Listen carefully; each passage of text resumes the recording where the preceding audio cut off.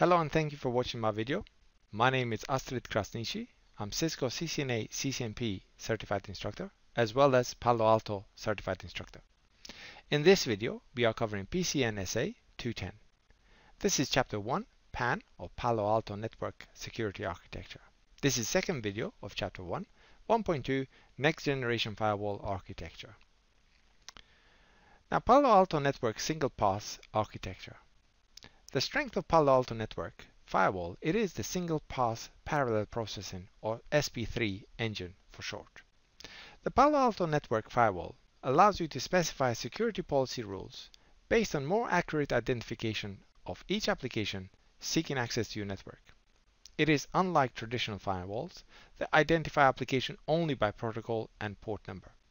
It uses packet inspection and library of application signature to distinguish between applications that have the same protocol and port and be able to identify potential malicious applications that are non-standard ports, that use non-standard ports.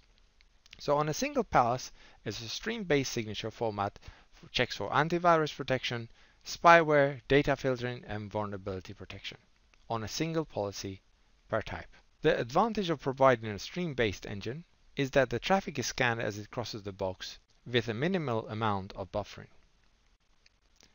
Now, Palo Alto Network Firewall Architecture, like usual, like with the other architecture, we have a control plane and a data plane.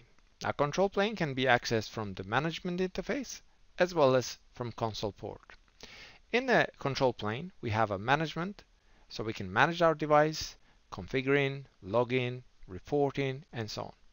In there, we're going to see CPU, RAM, and SSD. In data plane, we have a data interfaces. Now, in the data plane, we're going to have a signature matching. That's a stream-based uniform signature match, including exploits, viruses, and spyware, as well as security processing. We can use app ID, user ID, URL matching, policy match, SSL IPsec, and decompression. We're going to be learning about all of these during our course with Palo Alto Network Firewalls.